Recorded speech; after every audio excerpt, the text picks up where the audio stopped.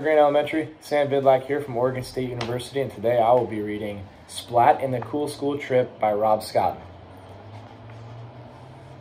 "It's Penguin Day," cried Splat as he woke from his favorite dream. Splat's class was going to the zoo, and Splat was too excited to sleep.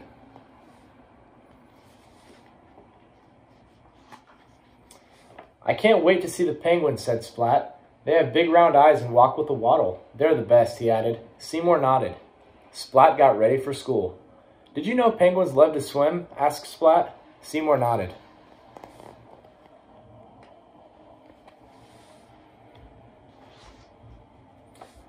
Then Splat remembered something Mrs. Wimpy Dimple said. "You can't come because mice scare the elephants," said Splat. "I'm sorry, Seymour." So Splat went to school, leaving a disappointed Seymour behind. But Seymour wanted to go to the zoo, and he had a plan.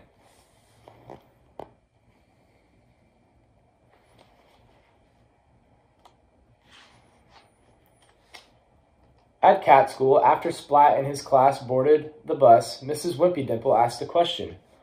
"Which animal is your favorite?" "The giraffe," said Plank. "He's really tall." "The monkey," said Kitten. "She's so cute." "The elephant," said Spike. "He's so strong."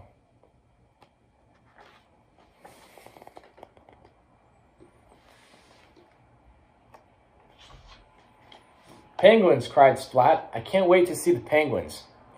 The bus rattled along the road.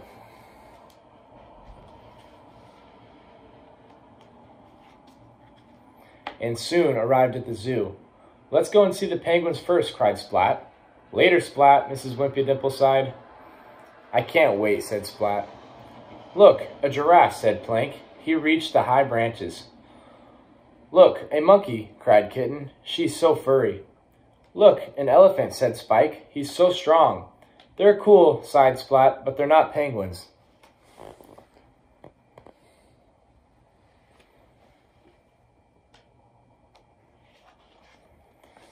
Splat looked up and pointed at something in the sky. "Is it a bird?" he asked. "No," cried the cats. "Is it a plane?" he asked. "Well, sort of," cried the cats. "It's Seymour." Seymour waved, but then lost his balance and crashed into the elephant. "Uh-oh," said Splat.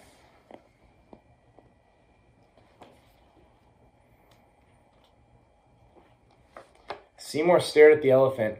The elephant stared at Seymour. And then, "Mouse!" cried the elephant. "Uh-oh," said Splat. The elephant was so frightened, he trumpeted, ran away, and jumped over a wall.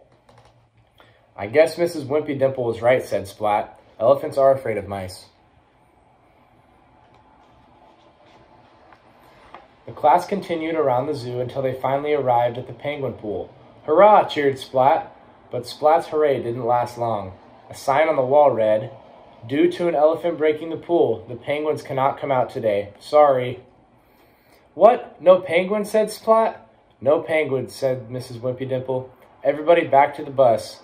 Splat was so disappointed.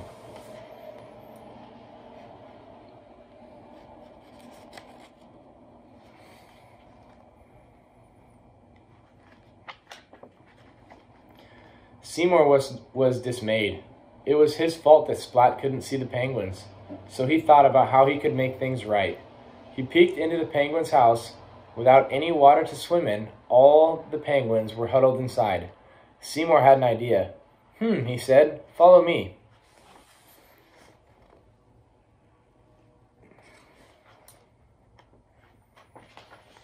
And they did. The bus rattled back to cat school, with the penguins on top of the bus.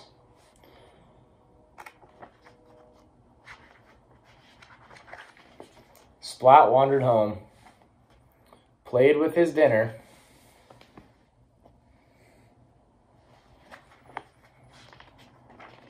stared at the TV, and then went to bed.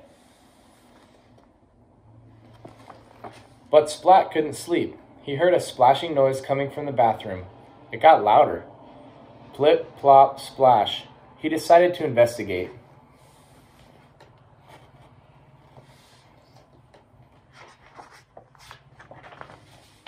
Something was moving behind the shower curtain. He gulped.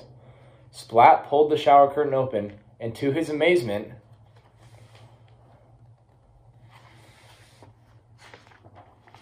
penguins, he cried. All in the bathtub.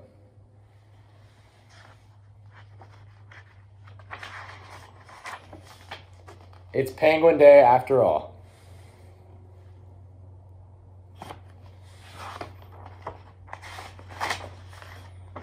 The end.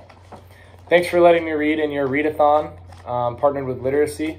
I appreciate the opportunity, and go Eagles.